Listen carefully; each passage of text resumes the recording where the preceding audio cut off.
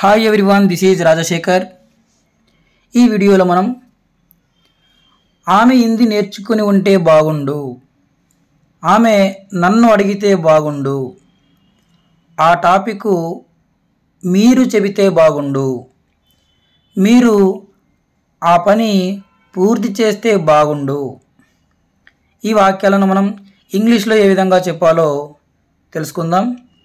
ఇటువంటి మాటలను మాట్లాడడానికి మనం ఉపయోగించే structure I wish plus subject plus verb to. ఈ స్ట్రక్చర్ను ఉపయోగించి మనం ఇటువంటి మాటలను మాట్లాడవచ్చు.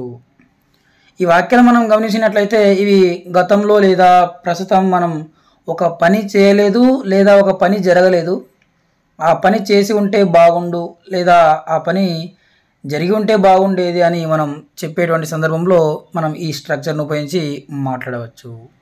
ఎగ్జాంపుల్ చూద్దాం.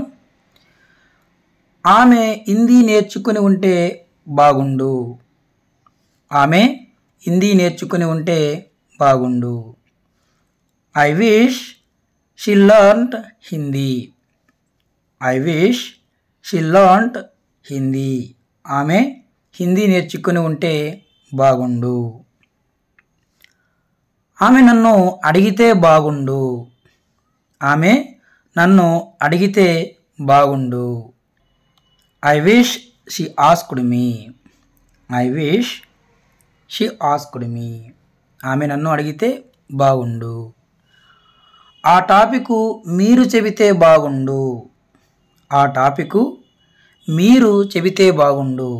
I wish you taught that lesson, I wish you taught that lesson.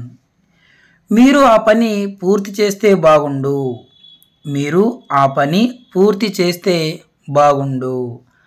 I wish you completed that work, I wish you completed that work. మీరు ఆ పని పూర్తి చేస్తే బాగుండు. నేను 10 నిమిషాల ముందే వచ్చి ఉంటే బాగుండు, నేను 10 నిమిషాల ముందే వచ్చి ఉంటే బాగుండు. I wish I came 10 minutes before, I wish I came 10 minutes before. నేను 10 నిమిషాల ముందే వచ్చి ఉంటే బాగుండు. లత తన సర్టిఫికేట్స్ తీసుకొని వచ్చి ఉంటే బాగుండు, లత తన సర్టిఫికేట్స్ తీసుకుని వచ్చి ఉంటే బాగుండు. I wish Latha brought her certificates, I wish Latha brought her certificates. So ఈ విధంగా మనం ప్రస్తుతము లేదా గతంలో ఒక పని జరగలేదు, జరిగి ఉంటే బాగుండు అని తెలియజేసేటువంటి సందర్భంలో I wish plus subject plus verb to స్ట్రక్చర్ను ఉపయోగించి మనం ఇటువంటి మాటలను మాట్లాడవచ్చు.